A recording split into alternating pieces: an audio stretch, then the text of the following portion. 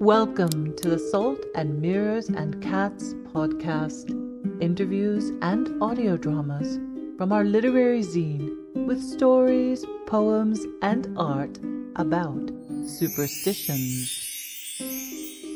In this season, you will hear tales of superstition and exclusive interviews with the founders of the zine, along with 4 mystery guest writers.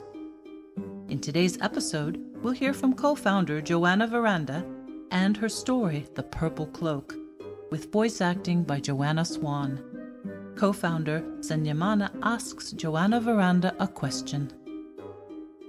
Joanna, what does superstition mean to you? I have a rather odd view about superstition. I'm obviously aware that it has a very troubled history, though I feel drawn to the positive aspects of it, especially those that relate to traditions and beliefs passed on through generations. The general consensus is that superstition is an irrational belief, and many people will often say that they don't believe in superstition. But it's interesting to think that many of us hold on to family heirlooms and other types of objects in hope of guidance and protection. It seems a natural human occurrence. The essence of museums, for instance, is to collect objects that have meaning to someone. But from an existential perspective, nothing has meaning, so why do it?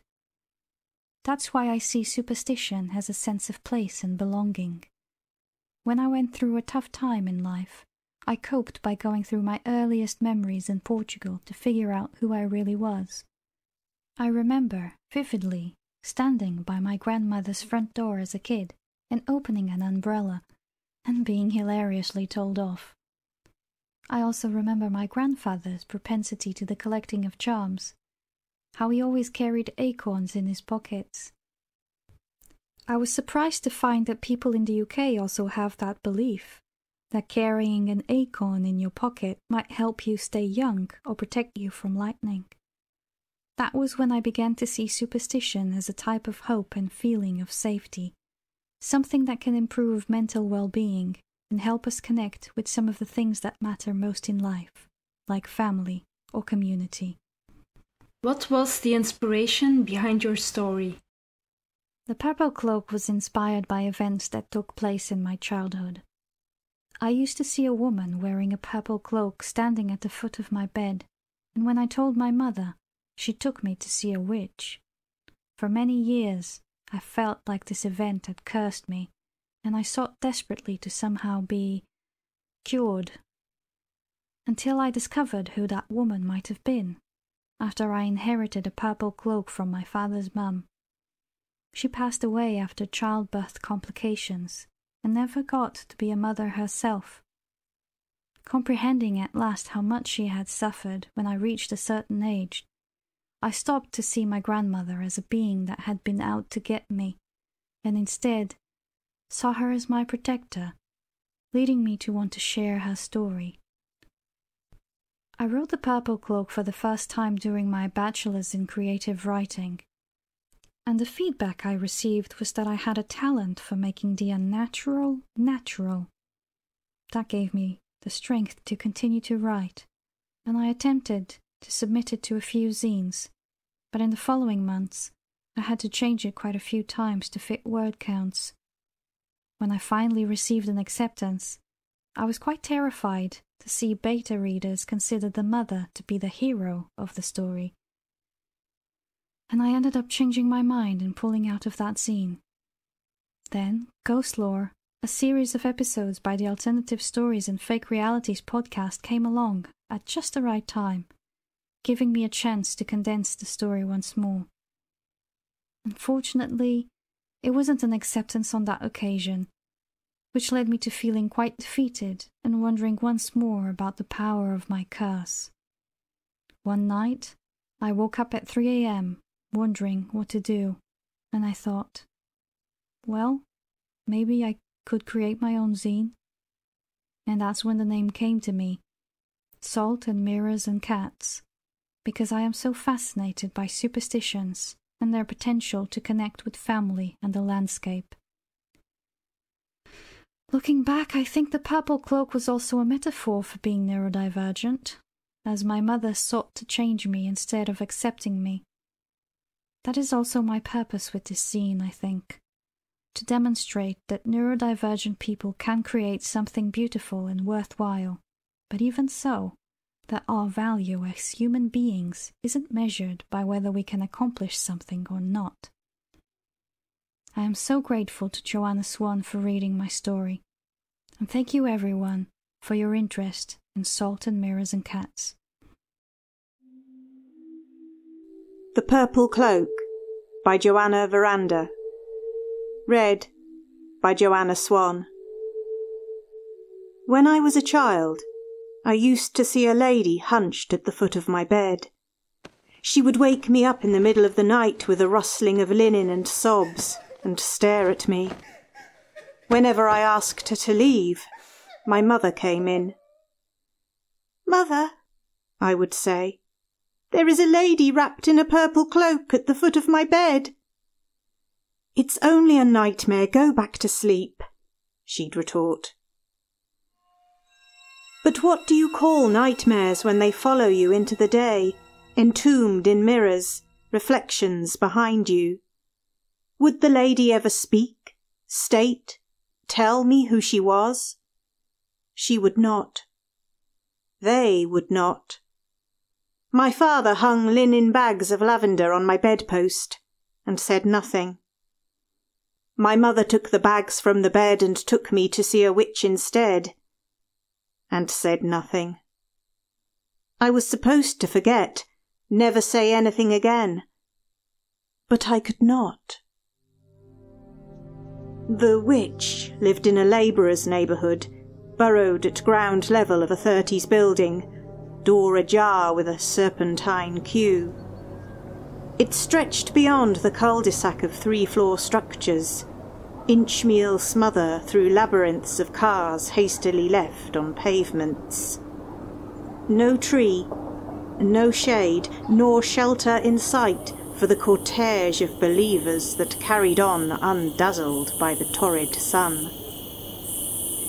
Near afternoon's end, the witch and the mother converged at last, and it was decided I should be taken to a room at the back of the flat.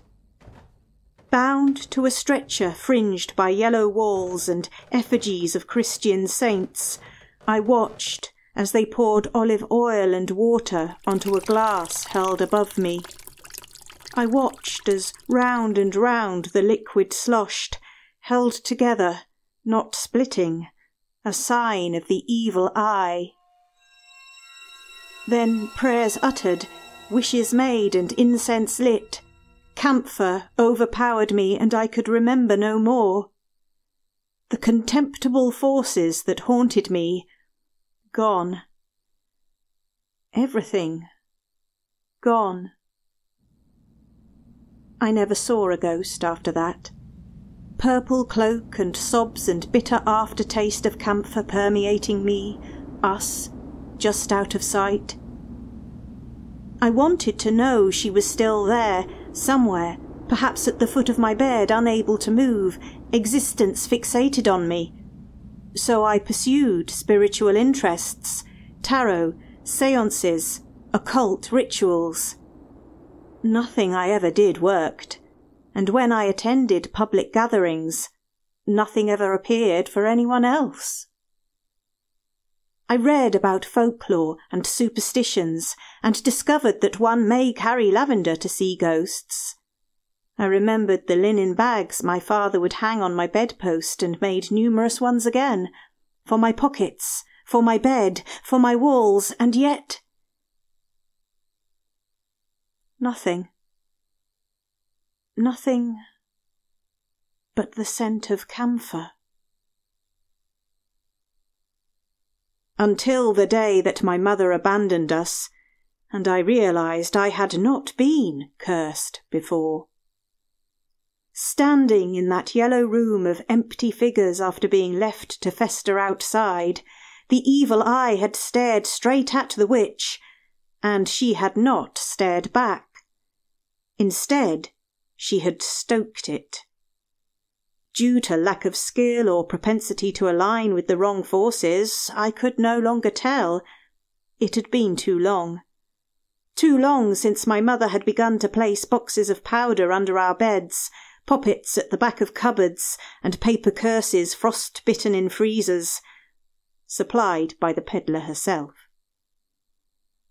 In shock, I journeyed north with my father to our ancestral home, hoping that the scent of tall mountains and trees would permeate us instead. The forgotten house stood at the bottom of a wooded valley, flanked by faraway lavender fields and streams of pure crystalline water. "I have longed to be here again," my father whispered, at last cleansed by the aroma of the purple flowers of his childhood. I sighed and hugged him. "Your grandmother would have loved you very much." "What happened?" "She died giving birth to me. She never got to be a mother. I think she would have wanted you to have her things. Come with me."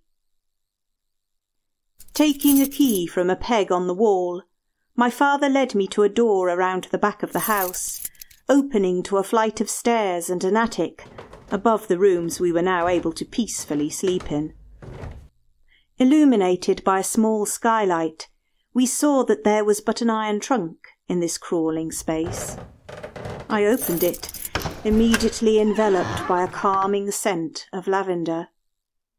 There was just a large parcel at the bottom, wrapped in linen turned yellow with age and held secure by a ribbon. Held taut by the ribbon was a sprig of lavender too. I undid the ribbon, trembling, feeling as if camphor and curse were ebbing away. For inside the parcel was my ghost's belongings. Inside the parcel was a purple cloak.